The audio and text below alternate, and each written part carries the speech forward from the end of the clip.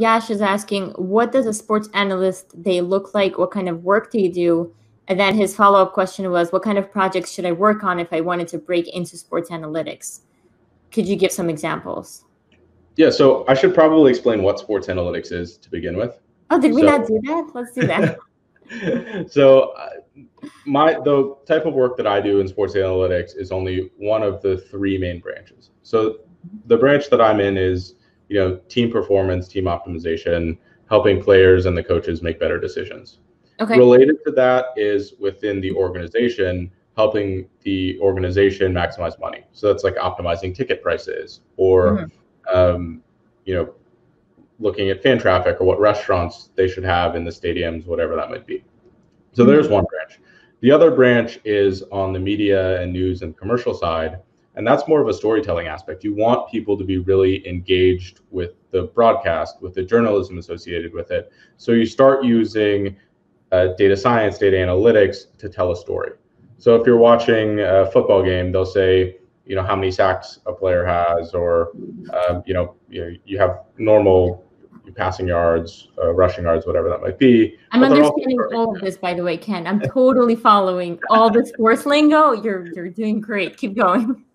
But so they're starting to introduce a lot more advanced stats too that help someone sitting on their couch understand and appreciate the game a little bit more. And then the last main branch of sports analytics is in the gambling space. We're trying to predict outcomes. And that's also becoming more and more popular with sports gambling being legalized federally across the US.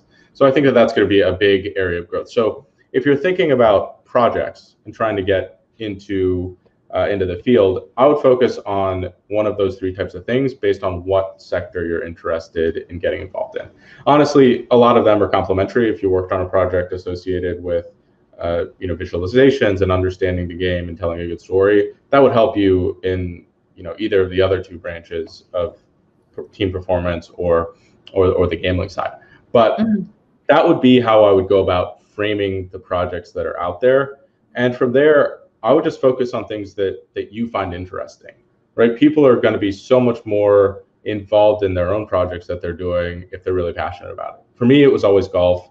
I played a lot of daily fantasy sports, and I was trying to predict the golf tournament outcomes. That was my holy grail for quite some time.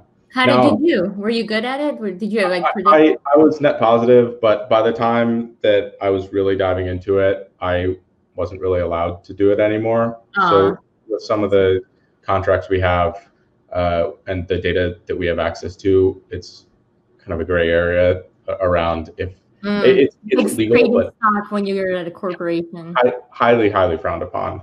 I figured that I'll probably make more money as a data scientist than I do as a sports gambler anyway. So, but yeah, that's speaking of data, right? There's a question here about, can you share some of the sources for data sets related to sports? Like, where would people go to look for data? So Kaggle also has great data. I have a website that I have not really been active on. It's called playingnumbers.com. Okay. And I have a tab where I just went on Kaggle basically and took all of the sports data sets and just linked them there, so you could have more organization and be simpler to use. There's also a couple APIs. So one of the more common ones is for R, and it's called NFL Scrape R. And that one's very well documented, very well used. Yeah. Golf is hard. Basketball, there are some APIs as well, but they're a little shaky. But you can get stuff off Basketball Reference. You can scrape that site relatively easy. Football Reference, Baseball Reference. That's generally what I recommend. Yeah, I think people can also maybe try Google Dataset Search. I'm actually talking to the founder of Google Dataset Search October 13th.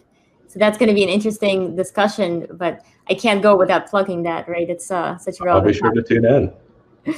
What about cricket? So Adrian says sports analytics has transformed cricket. We almost get as many stats as you might get for a baseball game.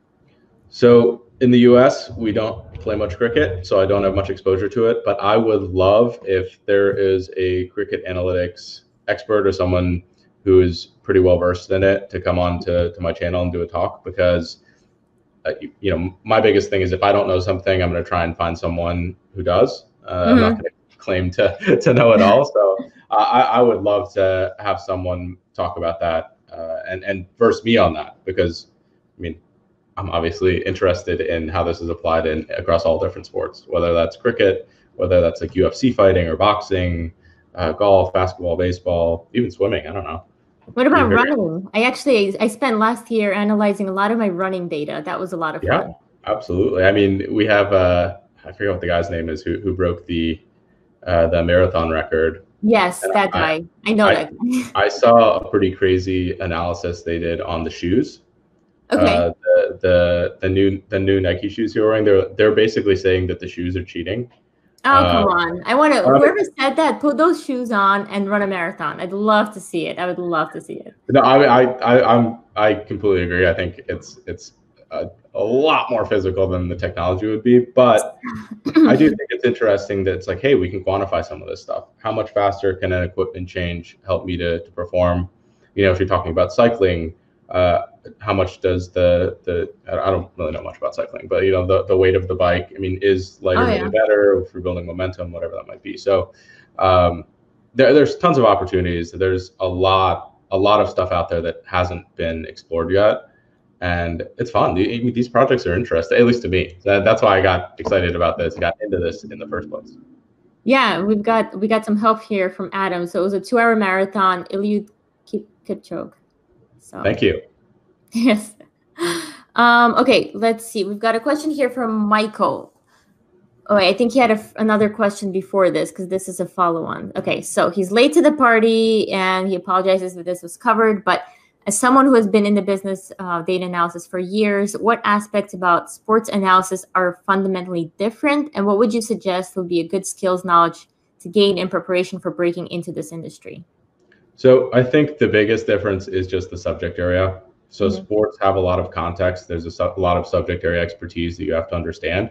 Yeah. And that's, for better or for worse, really part of the equation. I mean, we probably would have not gotten our work in golf if my team, you know, we're all really good at golf. I played in college. I used to play professionally. It's something that we understand the competitive aspects of the game probably better than any other, you know, sports analyst out there, just from having played at a somewhat high level. I mean, not high level compared to our clients, but the other thing is that there is a formulaic approach to sports analytics. There are actual formulas that have been tested that are, I wouldn't say set in stone, but they're used fairly frequently. An example would be the Pythagorean theorem of baseball. So basically a function of the runs that a team has scored versus the runs that have been scored against. You can pretty accurately approximate a winning percentage based on those numbers, right? And that's used in a lot of things. Let's say I wanted to see how much, what their win percentage would be next year. I can project how many runs I would expect them to score based on any trades or based on their schedule difficulty, and the same thing with the ones scored against them. So there are a couple formulas you want to learn. You know, like, you know, again, baseball wins above replacement. You know, basketball, we have player PER, we have win share. There's a bunch of these just approaches that people have used. And so my best recommendation for getting at least some familiarity with those is a book called Mathletics. That's one of my favorite intro to sports analytics books. And it's in Excel. So I've been trying to talk to the author and see if he'll let me kind of do it all over in Python and we can collaborate, but work in progress. But yeah, but that is a really great foundation applied with the data science knowledge. And if you're reading blogs, you're looking at some of these other websites that are doing this analysis. Like Nylon Calculus is a good one for basketball. That to me is how you develop that subject area expertise that's so important there. Awesome. And I see Stephen has put in a lot of effort getting every type of sports emoji in here. So I just had to show it up on screen. There are a lot of different sports emojis. Thanks. Thanks, Stephen. So there's no golf ball though. What the heck? Oh no, you didn't see the golf? Hold on. Yeah, that's why you were getting so close to it. I think the first one is golf, no? That's definitely field hockey. Okay. Yeah.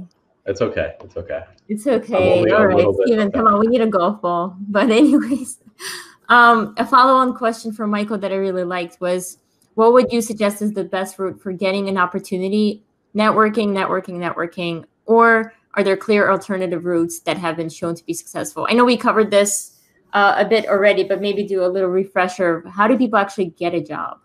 Yeah, so the most effective way, in my opinion, is networking combined with incredible projects or very interesting projects and sharing them. So realistically, in sports, you still have to do a somewhat traditional resume drop. It's harder to meet people in sports organizations because there are less sports organizations than there are just normal companies, right? I mean, there's a finite number of sports teams in the US. We're talking, let's say on average, 30 teams per league. We're talking, we've got 150, 200 total companies, which isn't a very big set. And sports organizations don't have, surprisingly, very large analytics departments even still.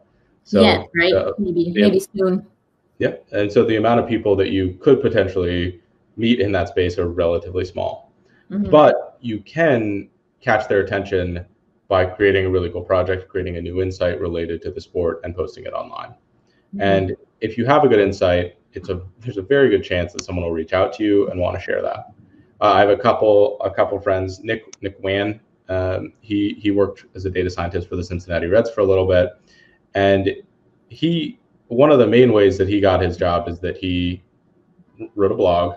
He had a really cool analysis that he did that ended up getting posted in the newspaper, and he was able to leverage that into a position. That's an incredible story to tell, is that, hey, this is the work that I've done. And if you say you're in the newspaper, you send the article, that's something that can turn heads pretty easily. So obviously that won't always happen. You're not going to get picked up by a major news source. But at the same time, you can definitely increase your chances that you at least get recognized or noticed by putting that stuff out in the world.